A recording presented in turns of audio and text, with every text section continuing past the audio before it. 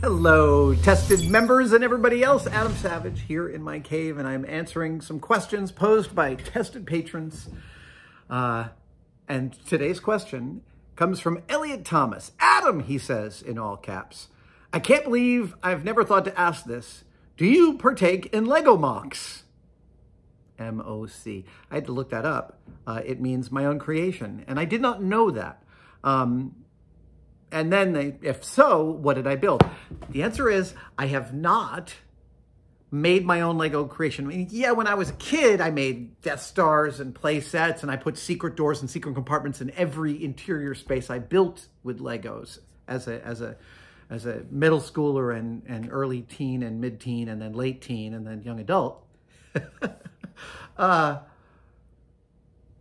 But sorting my Legos early on in COVID, there's now this beautiful stack of bins over in my storage space. And I've been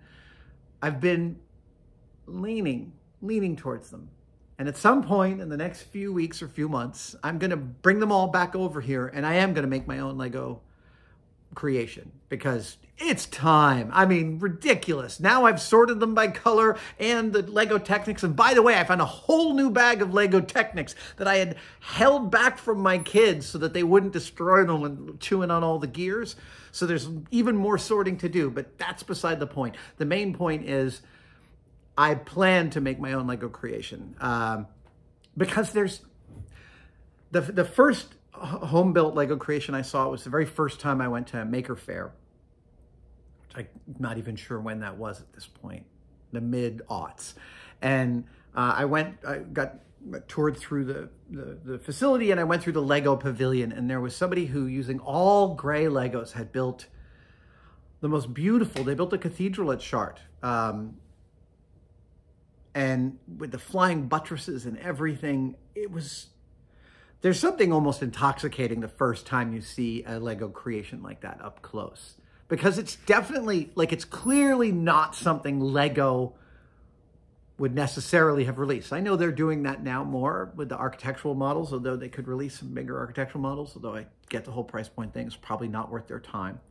But looking at this thing, this perfect architectural model of a church that's about this big, it was so inspiring.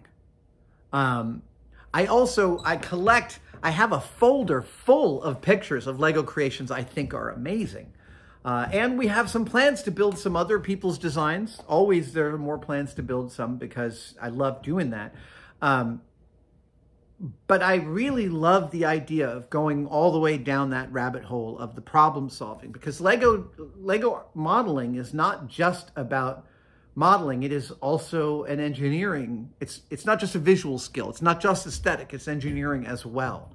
And that's what makes Lego so great. You have to think like a Lego. You have to imagine the structural forces on the parts that you're putting together. And there are certainly low security ways you can assemble stuff, but if I've learned anything from my Lego friends, it is that the first solution isn't necessarily the final one. They'll keep on iterating to figure out better ways to achieve the constructions that they're doing. That process speaks very deeply to me. And so, in short, this is a quickie answer. No, I have not made my own I have not made my own Lego creation in well over 35 years. Yeah. But I plan to. You waited all that time. What is that? 4 minutes just for me to say, it's in the works. Thank you guys for joining me for this Q&A. As always, tested patrons, submit your questions and I will keep answering them. Stay safe, wear a mask, and I will see you next time.